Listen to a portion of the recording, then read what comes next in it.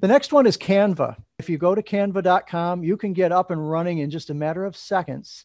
And then what it does is it gives you all these templates, depending on what category you've chosen.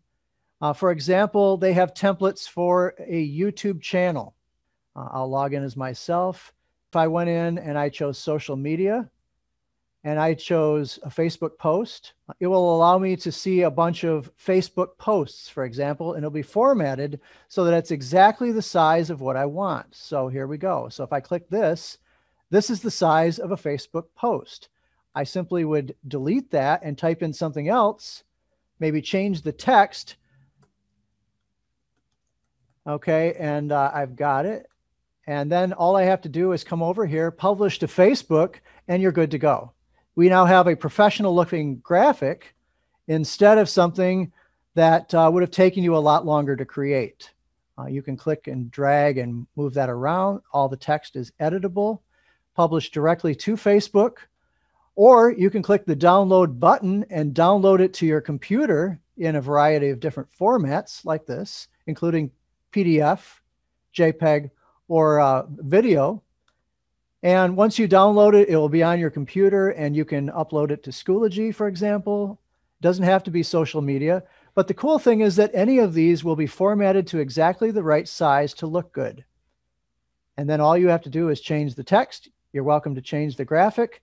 But how quickly could I come up with something like this? I could probably do it in just a matter of 5 seconds. And I would have a professional looking graphic in just a matter of seconds that could be uploaded or saved to social media, to my Google Drive, to my computer, and then usable any point. So file, I can create a new design on the fly if I want to. I can choose the size that I want it to be. I can make a custom size, get that graphic in there. Yes, you can go in if you want to, and you can upload things from your computer that already exist by going to the upload arrow. I could find things from my Google Drive as well, and then upload media, and then you can upload something already from your computer and use that to assist you with anything else that you get from Canva.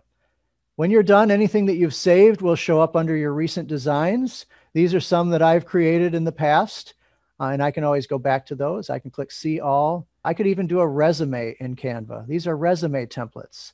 Instagram post templates, YouTube thumbnail. You see some of those really expensive and professional looking graphics on people's YouTube channels. I'll bet you at least half of those YouTube channel artworks have been taken from Canva. This is a way to make yourself a professional graphic artist in just a matter of seconds. So that'll definitely save you some time.